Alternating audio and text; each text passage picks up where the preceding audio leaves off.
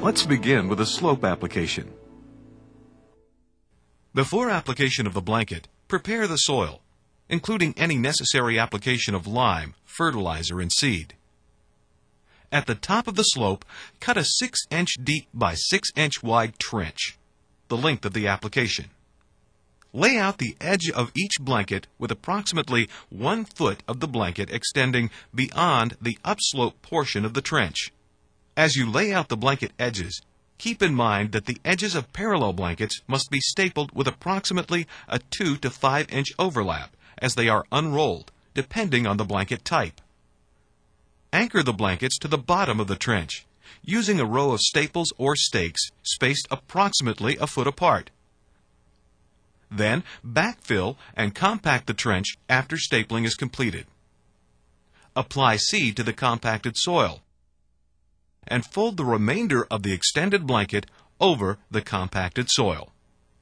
Secure the folded portion of the blankets with a row of staples or stakes spaced approximately a foot apart, across the width of each blanket.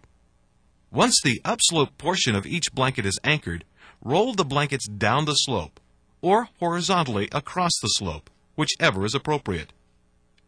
The blankets are designed to unroll with the appropriate side against the soil surface.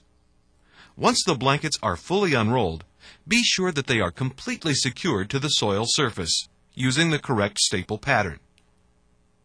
The staple pattern specified for your project will be influenced by the particular needs of the application, including, but not limited to, the soil type, slope lengths, channel widths, and product selection.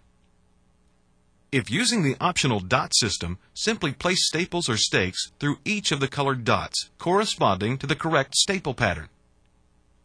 When installing blankets, it's important to maintain the correct amount of overlap.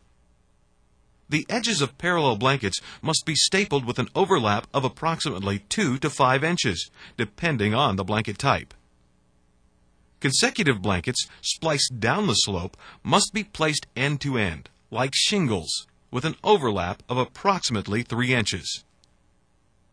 Install staples or stakes through each overlapping area, spacing staples or stakes approximately a foot apart, across the entire width of the blanket.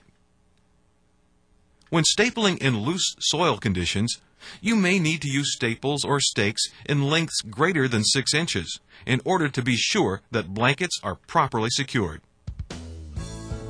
For detailed specific recommendations or on-site assistance, be sure to contact your nearest authorized North American Green distributor or call North American Green Technical Services.